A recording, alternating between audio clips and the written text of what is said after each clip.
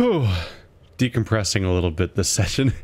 I'm coming hot off of our second D&D session, which some of the funniest shit that's ever happened in D&D potentially for me. I look forward to that, I suppose. Wow. But now I gotta record Disco Elysium, so I might be a little emotionally drained from just living. Trying to keep the daily episodes going, though. It's just, I was out doing errands, then came back to like a whole conversation with people organizing D&D because the normal day wasn't gonna work, and I'm like, oh shit, this is happening. Yeah, okay. That's a neat game. Alright, so we found Ruby's drugs. We betrayed our poor driver. That was one of the few friendly people in this game because my other options failed.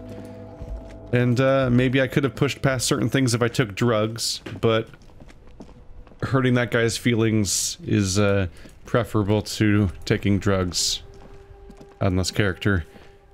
I'm trying to clean this asshole up after what he did in the prologue, so no exceptions. That's the role play we're doing, that moral code. So now we have more to talk about with Titus. The Coppernado is back. What do you want? Guess what? I've connected you to the local drug trade. Like hell you have. He leans back unruffled. There is no local drug trade. This place is as clean as a rifle. Go back to Jamrock and ask the local junkies how to clean your streets. How clean your streets are in Precinct 41 kilos. Damn. Oh, get this. Damn it. There we go. The chair wouldn't lock. I'm like, stop it. We'll do that. In the meantime, he points south. Did you know that there's an abandoned lorry at the intersection that was used to move the raw ingredients for drugs from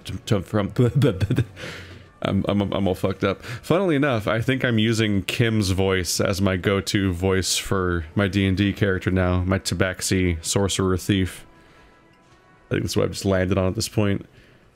Did you know that there's an abandoned lorry at the intersection that was used to move raw ingredients for drugs from Terminal B to Jamrock? We know Ruby was the driver.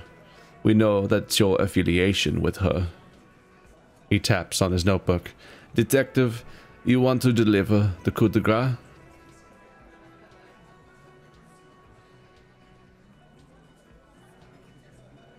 No, do the honor. You've earned it. Nods to the lieutenant. Thank you. He turns to face the man. You're right, Titus. There is no local drug trade, because it's all controlled by you. You're the local drug trade. That's a mighty interesting theory. He rubs his jaw, smiling. I guess that's what you would need to do, theoretically. A big, strong, state-run monopoly would outcompete the runts on the street. Yeah, man. Theoretically, that's what you would do to get rid of the gangs, the dealers, even some of the junkies. You would need good, trustworthy people to take their place. Of course. Hardy men to run such a monopoly. He grins, because they're the Hardy Boys. Ha! For the good of the community, of course. Yes, but that just sends everyone else to Jamrock, doesn't it? You've just diverted the flow to Jamrock. You've made it our problem. We haven't done anything, but theoretically it has to be someone's problem, so it might as well be yours. He takes a sip of his beer and smiles. Oh my god, he's a villain not only here, but in my home district at the same time. I don't know, the big man says, swirling his beer can. I guess theoretically things don't make me emotional. Theoretical things don't make me emotional. Now, I was sorta going to get my brewski on. And what about this Ruby? Is she the 8th Hardy that runs this thing for you? You sure do love long walks through Theory Town, don't you? The big guy asks, straightening his cap. Well, I'm thirsty now. Thirsty for beer. Got any less theoretical questions, cop? This was good. Every little piece helps the big puzzle together. I want to go over a few things about Ruby. Do you know what she's doing with the ULAN frequencies? The what now? I got no idea. He looks around. Boys? She said she's building a... His voice is very quiet. A pale emitter. What? We were talking about radio equipment. She said she's doing ULAN frequencies into pale something. I don't know more. Well, there you have it. Pale something. Titus puts an end to it. Why did we start with pale emitter, then reduce it to like a vaguer term, as if we didn't hear the first one? Thanks for the review, Titus. He sighs heavily. Anything else you want, cop? I'm gonna take off now. You do that.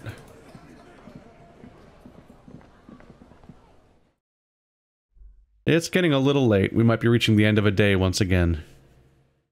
It happens. Still, we're getting down to it.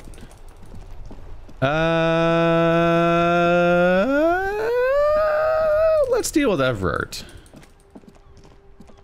Let's see if Everart's around and try interacting with him again. Cause, what was it? Joyce specifically is known for sticking around all night, so I don't have a time limit on her. But I actually don't know how long Everart will stick around. I haven't been here for a while. Thought I was getting into deep shit before. What's going on over here? No, we've done this. Yeah. We're all familiars with that.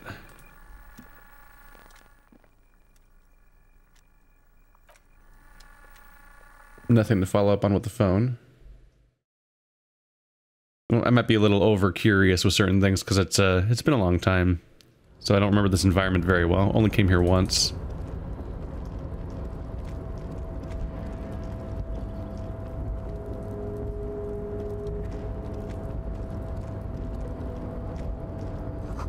A composite eye of halogen lights watches you, emitting a low buzz.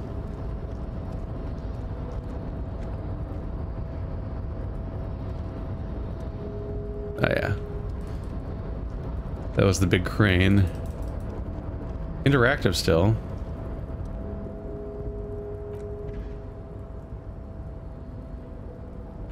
Gah. It's way louder than I was ready for. The knock produces a hollow ring of metal. Doesn't sound like there's anything else inside the container.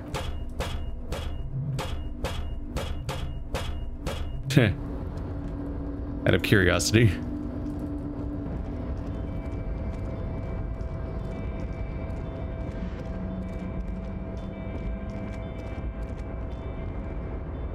I might as well check to see if anything new has come up.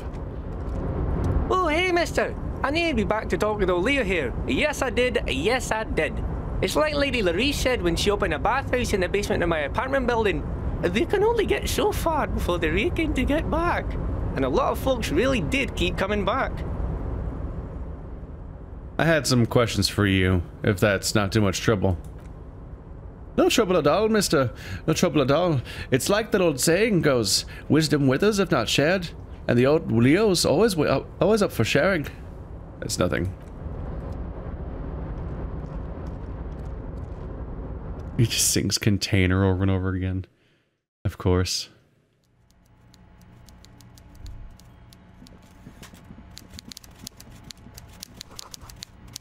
This is not a fishing rod, is it? It's... What is it?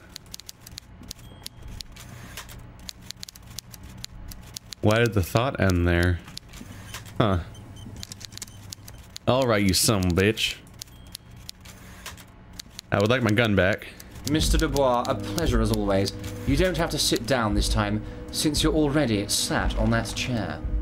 Okay. Weird thing to say out loud.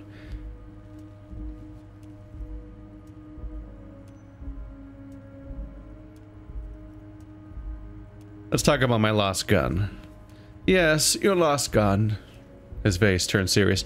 My best men are on it. They're turning every stone, searching every playground, asking kids, grandmas, everyone.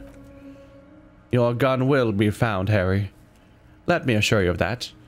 He winks at you. It's just a matter of time and effort. The only way to find it seems to be working with him. He might even be holding your gun hostage. Yeah. If there's a point of no return coming, I don't really want to go past it without my gun. Partly because I don't want to see who else it might end up in the hands of, if that might be plot relevant, and also I don't want to be in a situation where, like, Kim is just completely on his own in an important situation because I don't have it at all. It could go super bad.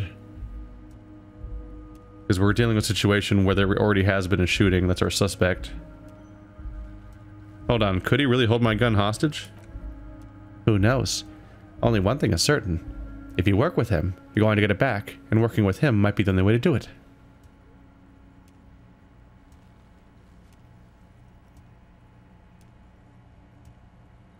Wait, my gun may have been bought from Roy's pawn shop.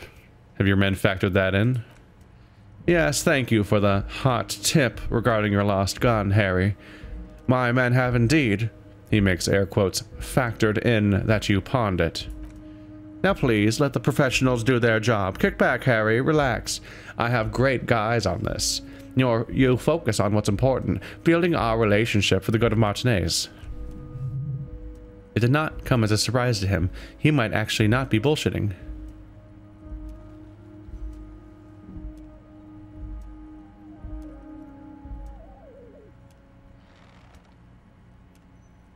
Does this mean that if I do things do things for you, I will get my gun back? Damn it, Harry, that's exactly what it means. He turns to the lieutenant. I'm only kidding, of course. Of course, the lieutenant replies dryly. I understand. We help you, you help us. I'm looking into your shady brew. I don't know what that means, Harry. Shady brew. There are so many moving parts in this operation, I can't keep track of them all. You know what? Don't even tell me. Whatever it is, do it. Surprise me. He reconsiders. Just one thing. If you can, make it even shadier. He sincerely has no idea what you are talking about, and he doesn't care, either. What's in the container that's outside your office? My dear Harry, there are literally millions of containers in this harbor. I couldn't possibly remember what's in all of them. There's something special about it. It was attached to the Valson crane. Harry, you smooth-talking son of a bitch, he says with the fondest of smiles. Time is a precious resource, and I don't have enough of it to count containers with you. Smooth-talking? Maybe that's the way to go about opening the container. You should at least try convincing it. What the fuck? Alright. I've just finished investigating the local drug trade.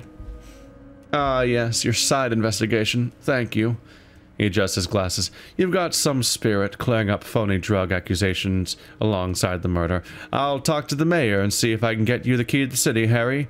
Now let's talk real business. Level up. Actually, Revachol doesn't have a mayor. He refuses to discuss it further. It's probably just a small nuisance to him. Not even a speck of anger in his voice. That's that, then. I'm reconsidering opening that door you asked me to open. Perhaps it will help me somehow. A fantastic change of heart, Harry. He rubs his nose. Go talk to Manana down by the gates. He'll brief you and give you the key. And just like that, it's happening. The roller coaster's moving. Too late to take it back now. Just open one little door, and you don't need to go in or anything. I just want that weasel to come home and see the unlocked door. That's it. Anything else we should discuss? Everard, I'm going to leave now, but we might talk again later. See you soon, Debadur. Alright, Googling words again, because that's what we do. Debadur. I should translate. Oh, that papa.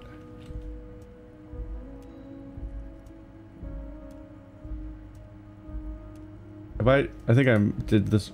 Longshoreman. Débardeur. Débardeur. Omelette du fromage.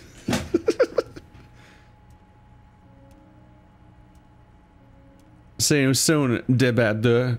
I can't. It's so hard to try to pronounce strange words while also doing a dumb voice. The big man raises his hand in farewell. Just kidding, but not too much. Longshoreman. He called me a longshoreman. I can't tell if he's insulting me or not. It's too obscure.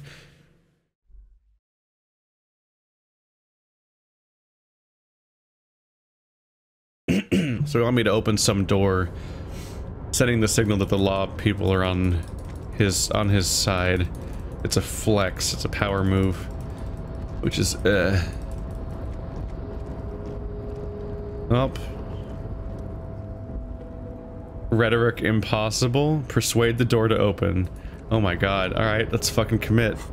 We might as well dress up before I fuck up. Rhetoric is a...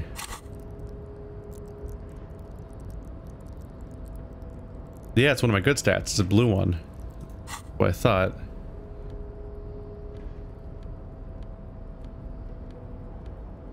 I've collected so many items. The reward is that I have more flexibility on my stats, but the downside is that I have to do this to do that. Am I wearing my bonus? Yeah, I'm wearing my anti-empathy shirt right now. I don't even remember putting that on. Maybe I've already maximized my rhetoric specifically.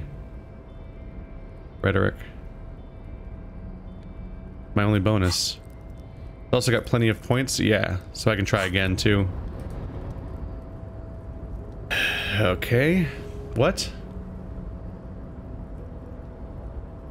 +1 point for being erratic yet thorough, +1 point for been in the world for 2 days, +1 point for been in this world for many days, +1 point for precarious world, and +1 for icosahedral die set sirens. Precarious world gave me this one? That's the one that changes my thresholds? Yeah. And that one affects this thing specifically. Interesting. Should I be worried? Hip. You fucker. You're back before the cargo door. Its draw has not lessened since you were last here. If anything, it seems to have grown slightly. Why are you trying to open a door with rhetoric? Because getting physical wasn't an option. Because what wasn't an option? Because what wasn't an option? The lieutenant looked startled. Using my body over my wits? Now is not the time to get philosophical, detective. You can do that after hours. No, we're getting philosophical right the fuck now with my amazing rhetoric. Come on, man. And as it's always been, it's impossible to open a door with rhetoric. Maybe you're losing your mind. No. You can't defeat me this way. I have the power. Despite the dirt that surrounds and trails you, a beacon of light emerges from deep within you. Hello? Is there anyone in there? The door remains silent. That this fight, detective? A wry smile crosses the lieutenant's face. Try again. If there's someone in there, I'd like to talk to you. Just like that, you hear a click, then a rattle. Some mechanism unlocks itself inside the door. What the fuck is that fate? Mega rich light bending guy. From deep within the container, a voice. Ahoy! Come on in! The smile disappears. You can't be serious. Yeah, you can. You can be dead serious. Oh my god. Light bending guy, you're not joking. Wow, that explains his avatar. What the fuck, man? Is this a fourth wall break? Are you the developer? Is that what we're doing? Oh my god. The man stands at the far end of the shipping container. It's hard to say anything more about him. You cannot make out any of his details, but you do feel the overwhelming presence of capital. Oh my god, he's so rich that he bends light. The feeling causes all the hairs in your body to stand on attention, like soldiers preparing for review. Squint. Something's amiss. The light beams bend around his face and scatter in 1,000 directions.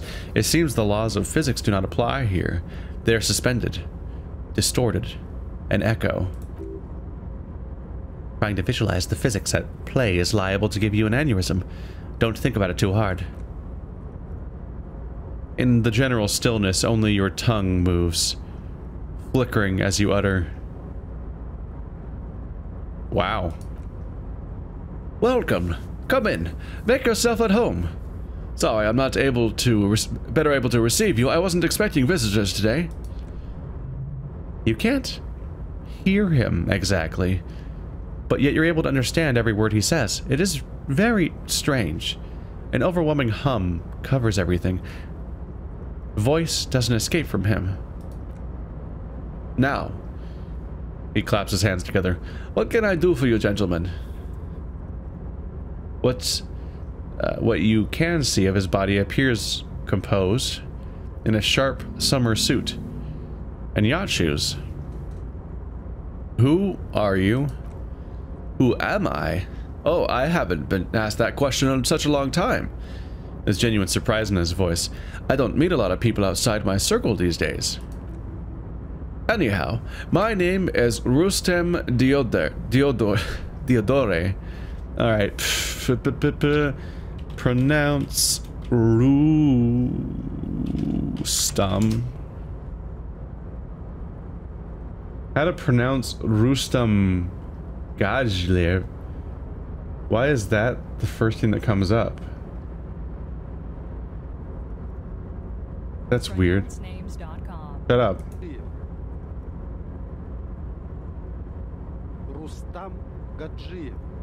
So it is Rustam.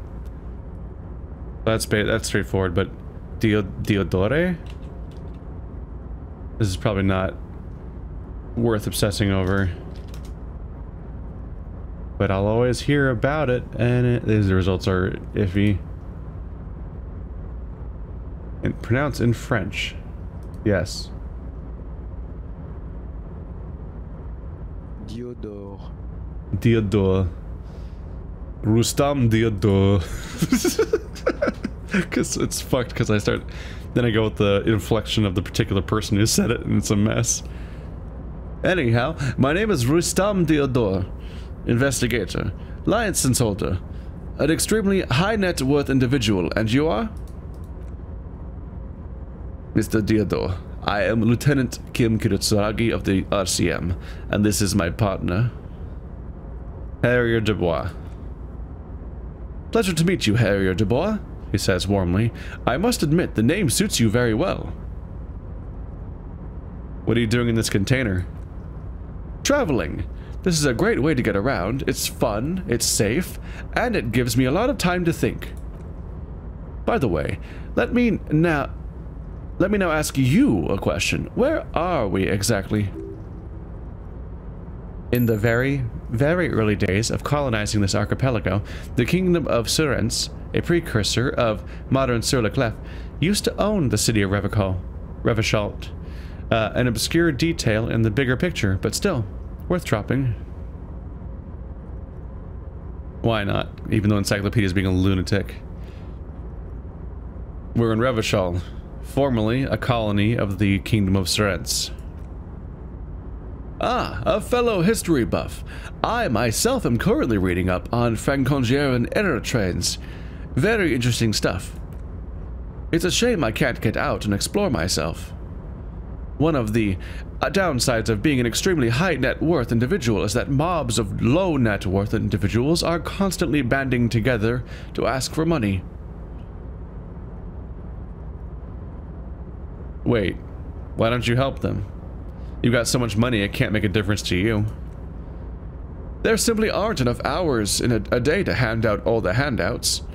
It's like feeding seagulls. There are always more, and they never seem to do anything interesting with it, except more seagulls. Ew. Ew. Why would I give them money? They don't do anything interesting with it. They just create more seagulls. Fuck. Spending money is a matter of desire. I'm sure you agree. I don't have the desire for spending it like that.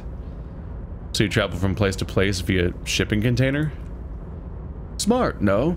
It also provides a means to hide from all the targeted advertising and extremely high net worth individuals are constantly subjected to. You think you're the only one with targeted advertising? Also, what? So what? If it results in you wanting to do something with your money, then is that ever even an issue? Aren't you just looking for things to throw your money at this point? Also, you went through all this effort, or at least care about your status enough to be a high net worth individual, but then you just isolate yourself in a weird metal box that was in a crane. That's a strange way to spend your high net worth individual life. Luxury yachts, high fidelity portable radio systems, pale-proof outerwear, and so on. It just gets a bit middle class after a while, a bit bougie.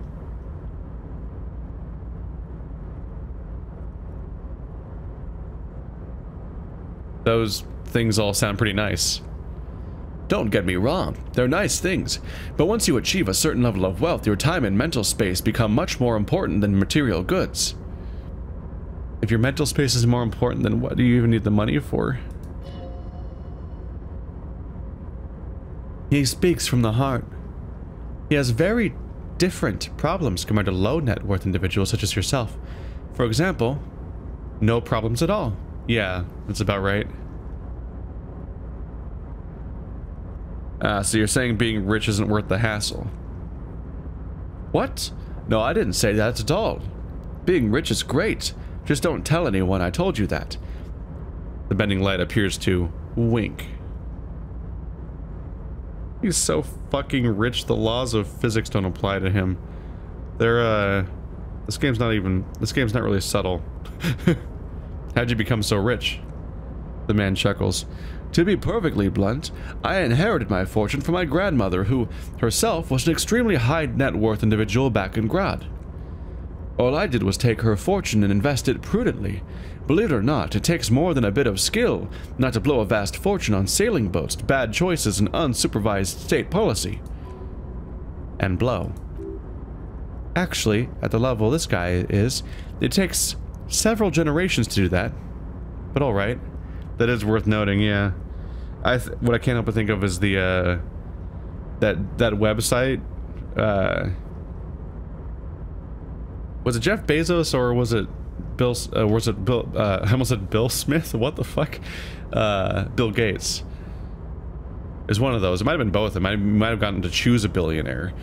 But I think the idea of the website is you could choose a billionaire and then just spend money for fun. It's like buy the 49ers, like buy this, and like buy these massively comically expensive things like entire football teams and all these other massive problems, or pay off the debt of the entire country or whatever the fuck.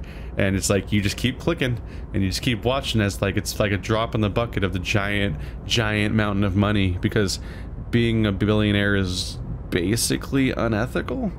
It's just like a nightmare, basically. You amass so much wealth that you could single-handedly solve so many problems, but you just kind of don't, because you prefer to continue being a billionaire. And it's like, it's always distressing.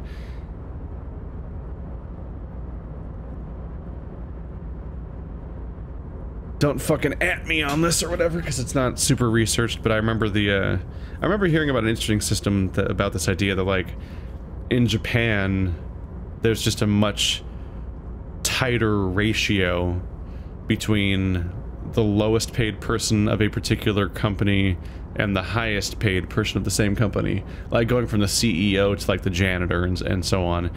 And, like, it was supposed to be that Japan was one of the countries that had one of the best ratios between those two things, and the United States is one of the worst ratios.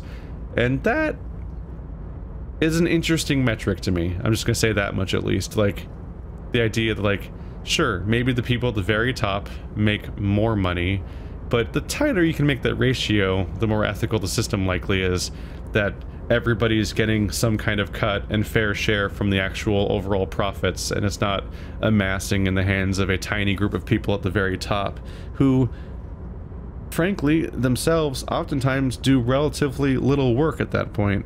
And meanwhile, all the people below them are like this endless network of human suffering, because the people that live at that level often employ a staggering quantity of people. Just an incredible percentage of the overall population of the world are being employed by those people, essentially. And oftentimes those people are not getting their fair share, even though the money does exist to go around.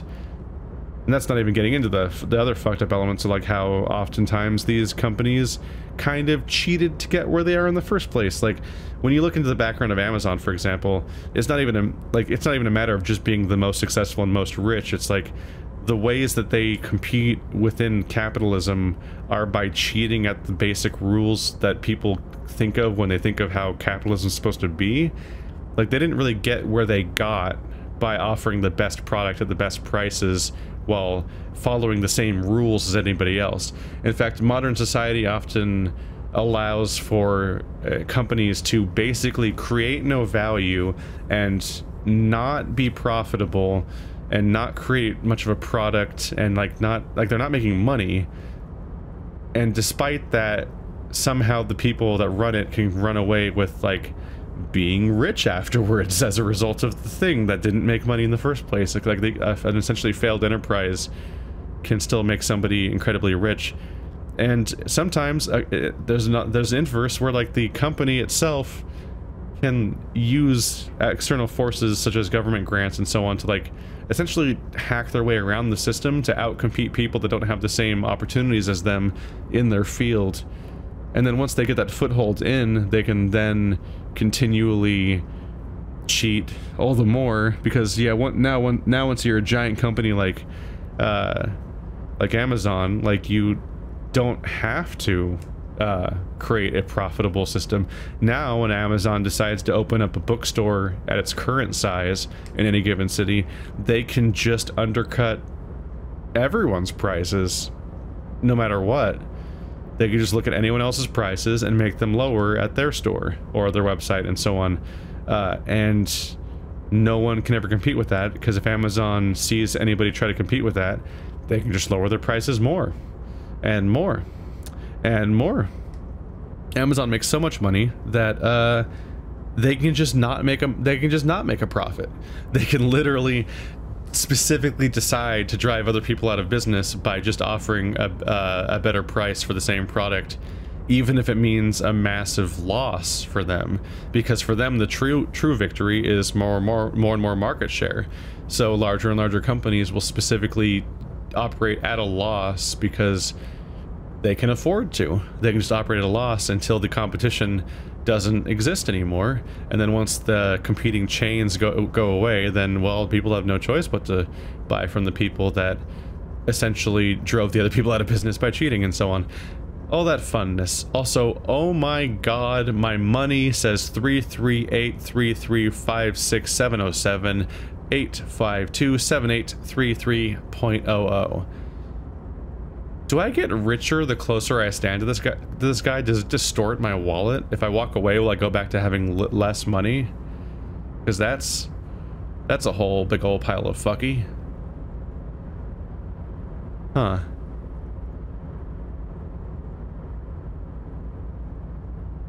That's a sight. I'll have to see. Maybe I'm obscenely rich and now money doesn't matter for the rest of the game, or maybe it's just what happens to my wallet indicator when I'm standing next to somebody so comically rich. But yeah, that's my little rant about the thing that was mentioned here, which was a little bit of a tangent from the other rant. But yeah, Rhetoric's making a really good point here, is that this person's incredibly detached from reality, which, you know, is metaphorically shown by the game representing him as somebody who the actual laws of physics don't apply to him. That's how fucking beyond the rules he is. This is I think this is exactly the intended message of the developers by representing him this way. And he's so fucking detached that he clings to these stupid fucking ideas, these idiot thoughts that people can get away with. Because if you're rich enough, you can just be stupid forever, and you'll never realize you're stupid because your mistakes don't have consequences. It's like fucking, it's like your life's child-proofed, essentially, and you can't ever be dumb enough, basically. And part of that is like, this is like, yeah, like, oh man, I'm actually a genius and a better breeding stock because, well, I did get born with an incalculable wealth that no one else will ever be able to appreciate. I did manage to not spend it all, so I guess that means that I am superior. Yes. It's like, no, when you're one of the richest people in the world, you're so cartoonishly out of whack by several orders of magnitude from the rest of society that making the kinds of spending decisions and mistakes that anyone else could make, even frivolously, cannot dent your wealth, because the number is so large that it's incomprehensible. It's just, it's a whole fucking different planet. And yeah, that one website's designed to experiment with that thought process. It's like, what if you tried to buy every single team in the NFL and all these other like things that are inherently incredibly expensive, incalculably expensive, things that are like so expensive that you and everyone you've ever known could pull all your money together and you'd never be able to afford that stuff in your entire life. And despite that, and that kind of thing, there's people out there that could just buy that thing and it just like, they wouldn't fucking notice. Like, but they're all fucking humans, they're all people, and somehow that's a thing.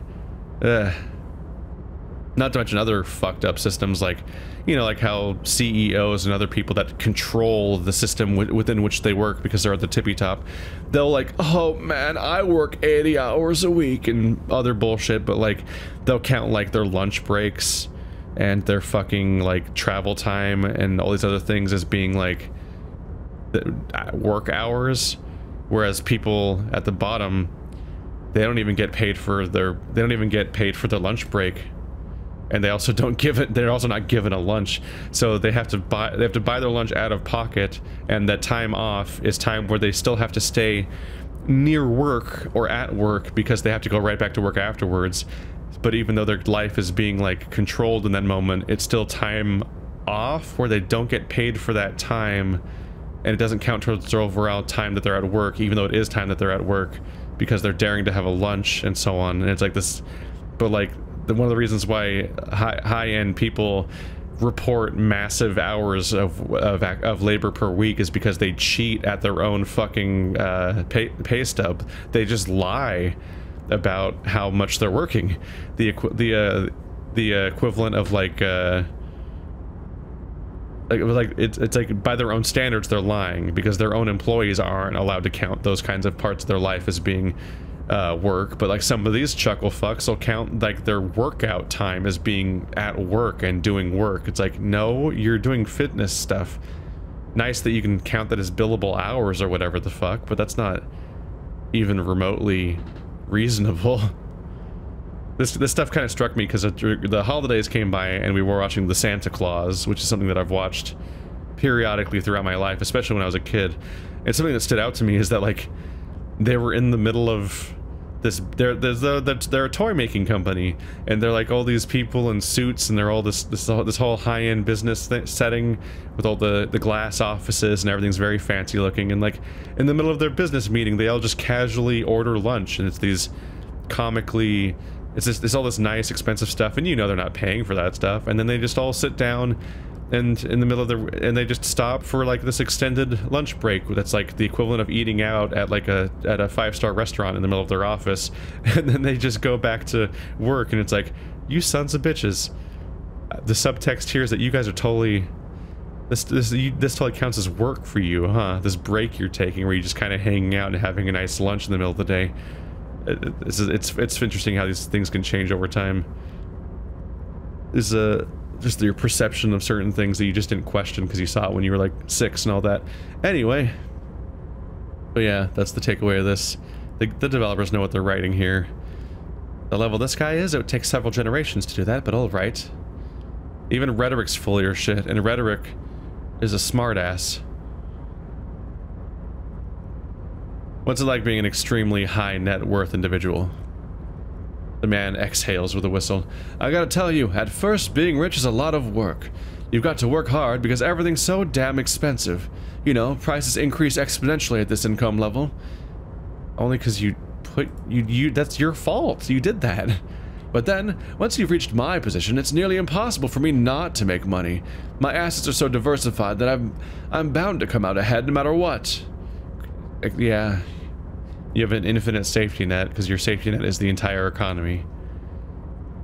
Some of my lower net worth friends say to me, but doesn't that take all the fun out of it? And I tell them, not really. There we go. So many people at lower income levels define their entire self-worth based around work. Like, your work is your identity. Your job is your identity and your self-worth. And if you're not working enough all the time, then you're not enough of a man or whatever the fuck. And you're not... It's like, how could you do that?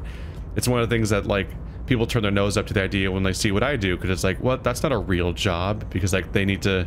Everyone needs to have this, like, cult of work together with each other. And anyone that steps out of line of the exact kind of idea of what a job is like a betrayal, essentially. Because, like... Work's supposed to be where you get your value as a person, not just in the economy, but also like how you define yourself. And there's this idea that if you're not working, it's like you're a lesser worthy person if you're not like just kind of suffering in the exact right way. But then people at the top were like, good grift, bro. Nice job convincing people that that's a thing that they should care about. Capital accumulation is its own reward. Gross. Don't you think you should use your great wealth for the glory of the fatherland? You're a thief. Yeah, basically.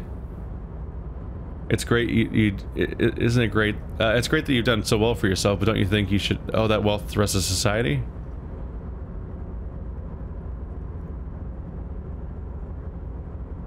Cool. I don't even have any interesting replies. People out there are working their asses off while you chill here.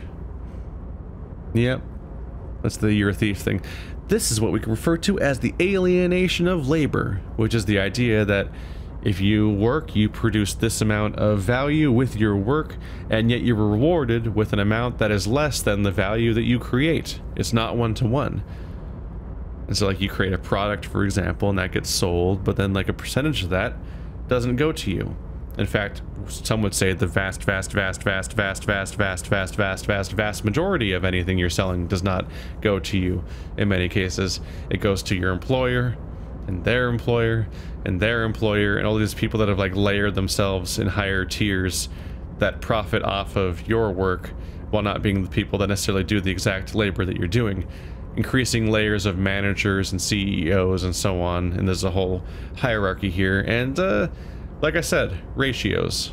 That idea of ratios between like the United States and Japan and other countries is like there's degrees of, like, if you're gonna alienate people from their labor in one way or another, like there's levels of fairness that are more or less reasonable than other ones. But there's often a distressing thing where like the people, it's always kind of fucky to think about the idea that like the people who create a particular good in many parts of the world, including ours, can't afford their own copy of said thing that they labor to work at all day, because there's such disparity between the value of the thing that they create and the value that they're given for their work that they can't even afford the thing that they're themselves making or producing or gathering or farming in their country. It's like the idea when quinoa prices were so high that people who farm quinoa can't afford to eat quinoa, and it's like, the fuck did you say? It's right there. It can get cartoonish.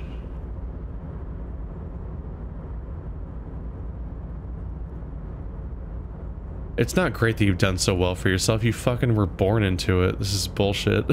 This is... I would...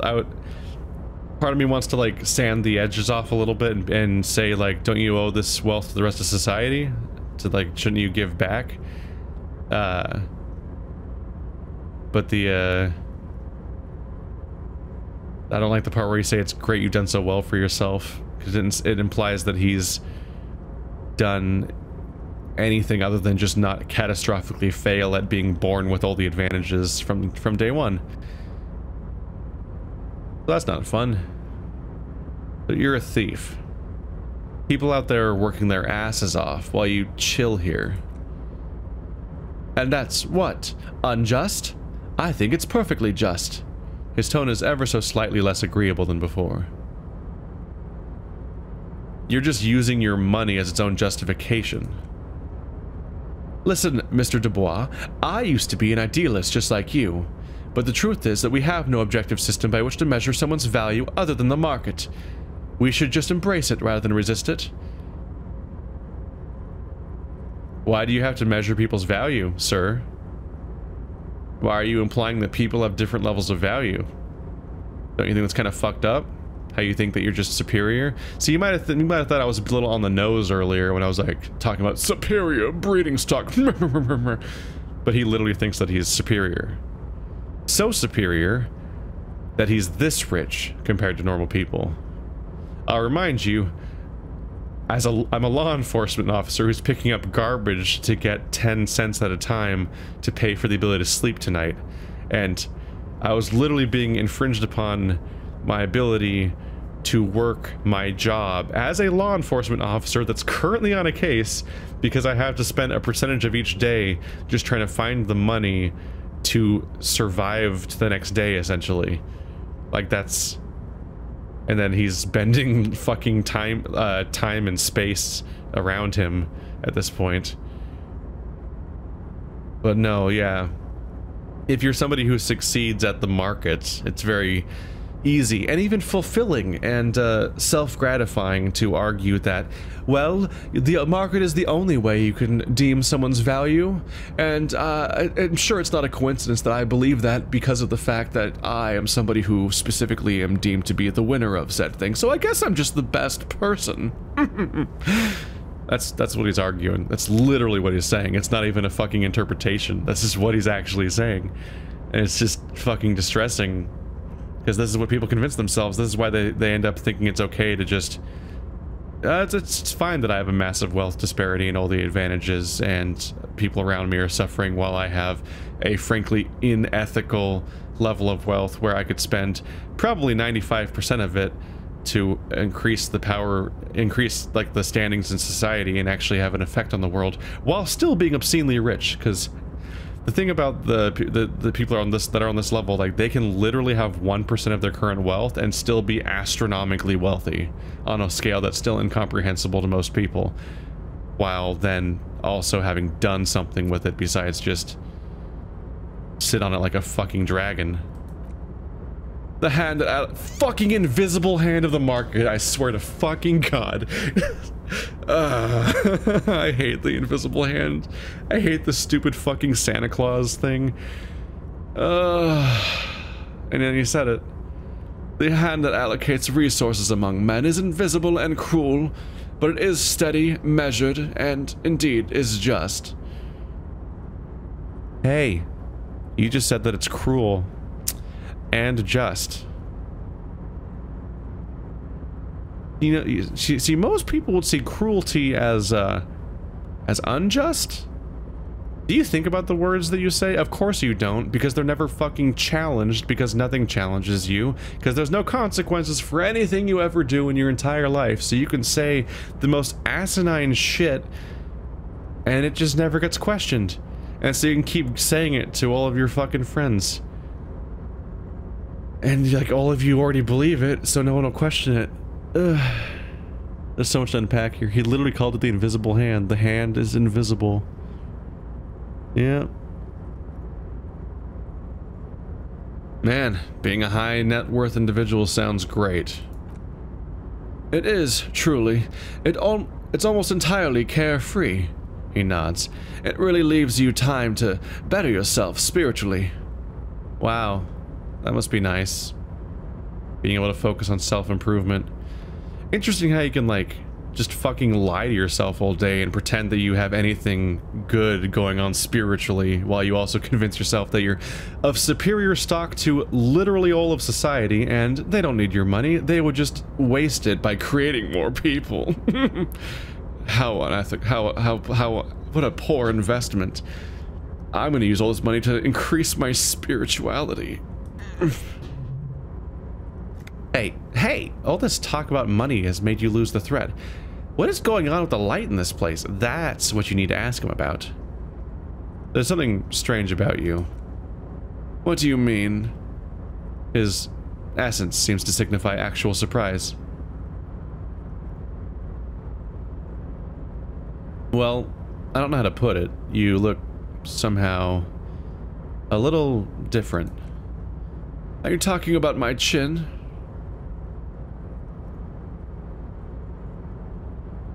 No, I mean, I can't even see you. It's as if something is happening to the light. Oh, that's what you mean. Yes, I've heard of this effect, though I've never witnessed it myself, of course. It has something to do with our Weissman coefficient. I have to check if this is a real thing or a thing they made up. Oh, it auto-completes the Weissman coefficient. Oh my... What a wonderfully educational game, is that one of the top results talking about Disco Elysium. That's funny. But there also appears to be a Weiss thing.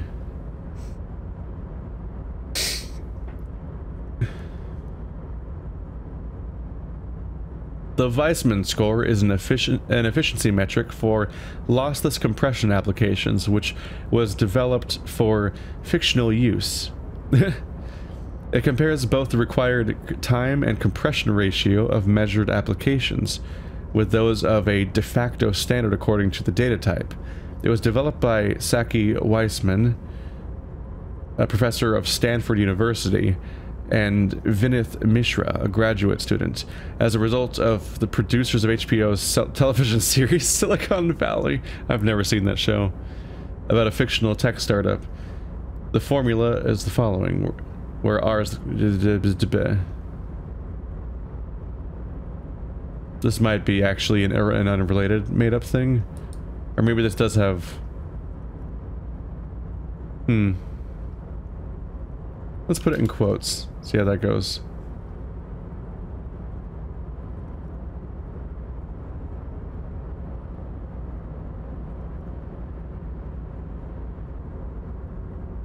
No. No. Once you put it in quotes, the results are pretty much just... Yeah, they all look Disco Elysium related. There's a Reddit post that has that title, and then there's a V post, and I'm not fucking going there. I have a blissfully 4chan free existence. I've actually never been there before, and I'm not planning on changing that. Oh, here we go. The Weissman coefficient is a ratio designed to reflect the difference in net worth between individuals. When the coefficient is close to 1 or 100%, it means one person possesses all the net worth among that group of individuals. It's been observed that when the Weissman coefficient reaches about 0.96 or so, the laws of physics begin to bend around the high net worth individual. Fuck. So what's our coefficient? The Weissman coefficient for you and this individual appears to be 0.9998 repeating. Are you telling me that you are so rich the light literally bends around your face? Among other things, but calm down. I'm but a lowly single-digit billionaire. Really? No, not really. There are actually quite many digits. Kim, are you seeing this weird stuff? I see nothing of the sort. To be frank, all I see is a gentleman who's unusually well dressed for matinees, in a cargo container, which I admit is odd. Yes, I imagine that does look strange to you, my container. Well, you're a rich investor, right? Can I have some money? I don't see how it's appropriate for a representative of the law to ask a wealthy person for money. This shines a bad light on the RCM, if you catch my meaning. Come now, there is not even a scent of corruption here. I am merely being polite, so let me check my pockets. As you may know, us high net worth individuals do not have a lot of cash on hand. Investments and liquidity are enemies of one another. I think I only have coins for coffee machines. Here's 3 real. How much can you get for this? It gets me almost nothing. That's the idea, my friend. You've got to work for the rest. Do you know what work is? Unironic question. Maybe you can make that money grow. Come up with an investment plan. How's that sound? Godly conceptualization? Present a sound investment plan. Fuck.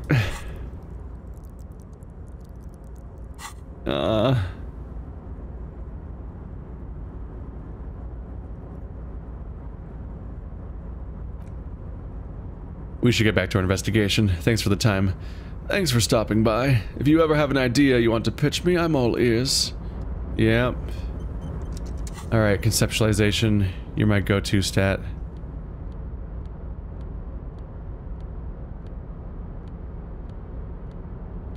It is blue, right? Pretty sure it's blue. Yeah, it's on top of the screen. Where are my conceptualization items?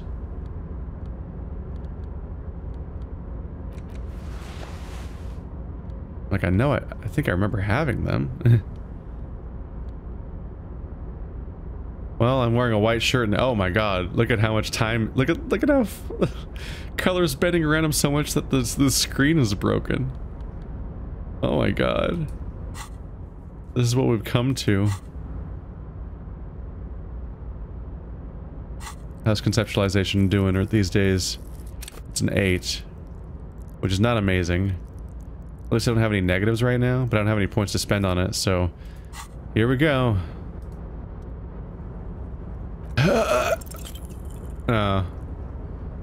If business planning were really your strong suit, you probably wouldn't be a cop. Okay, so I've got this idea for a board game. Go on. Brace yourself, it's very high concept. I'm ready. It's a pen and paper game where people all over the world can play with each other using radios. Oh my god, it's literally the failed game that we already know about in this game. I'm so happy this is happening. Hold on, have we met before? I don't think so. You Ben Light. Yeah, on second thought, it couldn't have been you. Your idea reminds me of a group of young men who came to me a long time ago calling themselves Fortress Accident. The name should have been a red flag. They pitched me on a handful of other investors, me and a handful of other investors, on the idea of a role-playing game that would, in their words, change the world. It would have. It was a really cool game idea. What happened? Well, at first everything was rosy. The ideas were solid, but they were lacking in, how do I put it? They were lacking the will to get things done. As their financial situation became more desperate, their ideas devolved from realistic to absolute insanity. As their financial situation became more desperate. It's almost like they could have used an investor, you son of a bitch. It's almost like you're the one who let them fucking fail. Even though it means nothing to you. We lost all of our money. High art types never deliver. They're only good for peddling Vulcans or whatever creeps they come up with. I guess the inordinate amount of time they poured into drawing mythical creatures did not generate a return on investment. Wait, where are they now? Nobody knows for sure, but the place can't be pretty. Wow. Did you try to salvage the project somehow?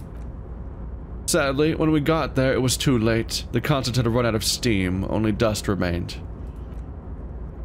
What I want to tell you is this. It's a very bad idea, dead in the water. You seem like a reasonable man, but this is not a reasonable plan.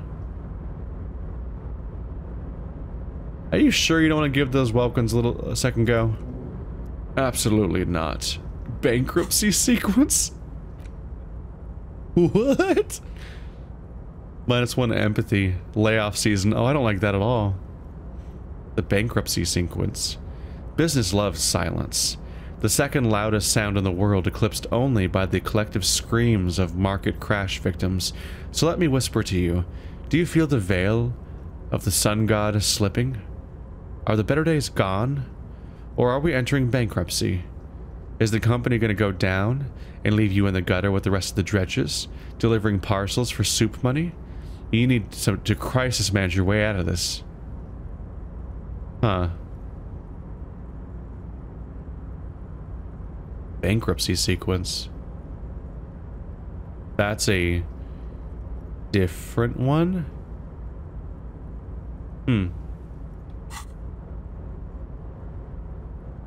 We should get back to the investigation. Let's never talk again. Oh, yeah, my money just went back down to 43. It increases and decreases as a factor of my proximity to him, because he bends all of space and time. Literally the least self-aware rich person in the history of anything. So much so that all of reality bends around him, and he is largely indifferent to that fact.